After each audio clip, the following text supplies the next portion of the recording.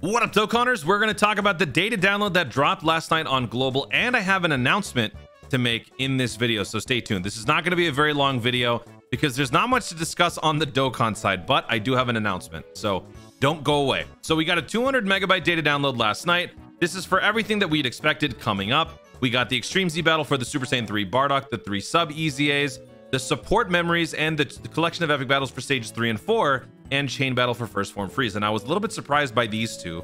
Kind of thought we'd be getting these in a separate data download in a few days, but they're giving it all at once. So this pretty much means they've consolidated all of their assets for the upcoming week's worth of content into one data download. So tonight we are getting 4 EZAs. The Super Saiyan 3 Bardock Dokkan Festival EZA is going to be dropping via an event. These 3 sub EZAs from the Masked Saiyan event can already be obtained right now. So as of me recording this video, even before this, you will already have been able to farm out these medals. Hopefully you guys have already done this so that you don't have to worry about it once the actual date drops.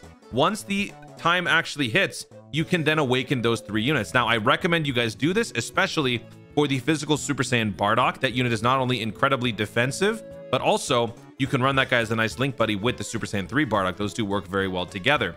So get them done. You can take your time with it. You can do work on it now. You can work on it later, whatever you want.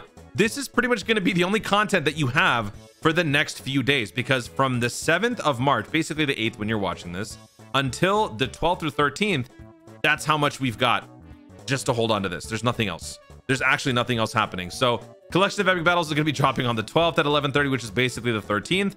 And then chain battle happens on the 13th, 11:30 p.m. in my time zone, which is basically the 14th for all of you guys.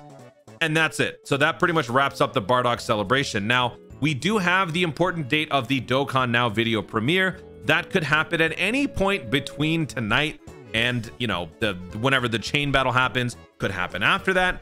The middle of March is a very it's just a weird blob. You can't really discern what shape it's going to take. Like, what is exactly the middle of March? Do you think the middle of March is from the 10th to the 15th, the 10th to the 20th? Like, how wide or narrow do we make that window? We don't know. So we're gonna have to wait and see what they do with it. As soon as we get some information on the Dokkan Now, I will let you guys know. Once we get a video, I will let you guys know what's in the video. If it's something that we can live react to, I will do that, but we don't know anything right now. So we're gonna have to be a little bit patient. This is gonna be the true test of discipline for some of you guys, and I think on JP as well. This is sort of that no man's land period where global and JP both kind of go through a little bit of a lull. So this is kind of what happened last year. Last year we come off of the rush of the New Year's celebration. Super Vegeta was but with the 1718 was actually okay. Then we had the Trunks, we had the Carnival, or not the Carnival, the Double Rates banner. We didn't have Saiyan Day. Saiyan Day does bring a little bit of intrigue, but as with every Saiyan Day, some people summon, a lot of people don't. Some people summon, some people don't. It all depends on who you are and how disciplined you are, how willing you are to save. Then we're gonna have something in the middle for the Yamcha, and then we'll have Golden Week. I think once we get to Golden Week, the anticipation, the excitement will start to build back up, because then we're on the home stretch. We're just one separate celebration away from the anniversary itself. Golden Week does bring some intrigue because with it, it's once again Global and JP coming back together. We also have Goku Day with the power creep the way that it is. You know, older units are getting major overhauls in terms of EZAs. So things could start to ramp up around here. So I would say probably like the second half of the Yamcha celebration, we'll start to get a little bit excited. Plus, the second half of the Yamcha celebration, we don't even know what that's going to be on global. Could be something brand new. We don't know yet. So I think around like April, end of April is when things start to pick up. So until then, beginning of March till the beginning of April, you're going to have to hang in there, folks. About 1 month, things are going to get a little bit slow. I will do my best to keep you guys entertained. I'm going to try to bring in some more edited content. You guys have been wanting it, and I know I simply can't deliver because I just don't have the time, but I'm going to do my absolute best. I'm going to perhaps try to even bring in an editor to help with some more creative content, because I miss doing it. I really do. Like, the channel isn't just about Dokkan, it's also about me being able to do different things, creative things. So hopefully we can bring those back to the channel, and I will keep y'all entertained while we all save and wait. Well, actually, while you guys save, I'm going to be spending and summoning. Y'all know me, but you know, during this time, I will keep y'all entertained. So other than that, I mean, that's pretty much it. What can you do, right? What can you do during this time? You can prepare for chain battle by farming out a bunch of Bardocks. There's a hold. Actually, you know what? Let me pull up the Bardock chain battle cheat sheet for you guys. We will obviously talk about this during the chain battle video itself. But one thing you guys can do in the meantime to prepare is to get all of your Bardock's super attacks maxed out. Now, when it comes to support lines, hidden potential matters. Link levels don't matter. The hidden potential themselves matter, which means the higher your super attack, the more hidden potential you can put into a unit. Now, if you're not able to spare a few hidden potential orbs here and there, that's totally fine. But still, if you give them more super attack, I believe that does help. So what you can do is, if you're trying to set up your support line using these different Bardocks, pretty much all of them, I don't think any one of them, actually that's not true. I think the giant form Bardocks wouldn't work. But most of the Bardocks just use the super attack boost from the free-to-play Bardock event. So this can keep you occupied. You can farm super attacks for all your different Bardocks if you have some spares. On the extreme side, every version of King Vegeta is important. The TUR, the SSR, the SR, so you can get those worked on if you want. The Vegetas can also have their super attacks farmed as long as they're not Vegeta giant form. If they're just regular Vegeta, they can also be farmed. So pretty much this entire support line is relatively free-to-play friendly. This will definitely make for a more consistent time. If everybody does this, the support lines will be generally better. Now, a lot of people seem to think that support lines don't help the person at all who's making it. That's not true. The more people use your support lines, the more currency you get back, which you can then use to summon for more skill orbs. After all, this whole thing is being done to bolster your skill orb collection so that you can further customize your characters. So it is in your best interest to try to make your support line as enticing as possible for people to use it. That's one thing you can do. Other than that, you can also prepare for the collection of epic battles by taking various teams that are needed for these upcoming missions. Android, Cell Saga, Target Goku, androids, you know, trying to run all of those on one team, see if you can do that. That's a fun challenge. Take it onto something like the Legendary Goku event, because right now this event is under maintenance. I don't think you can jump in and test out the waters with the Planet Namek Saga arc. So you're gonna have to try something else. Another escalation event would work. Legendary Goku event, Vegeta event works just fine.